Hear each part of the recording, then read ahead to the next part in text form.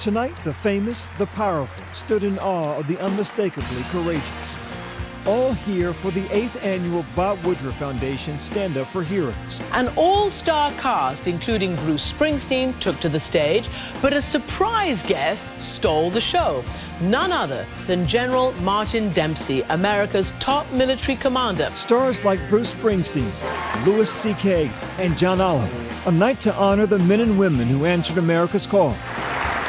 In this room of giants, none taller than Marine Corps Captain Derek Herrera. Derek Herrera will not only speak at an upcoming event at Madison Square Garden, but this wounded Marine will also use his exoskeleton to get on stage.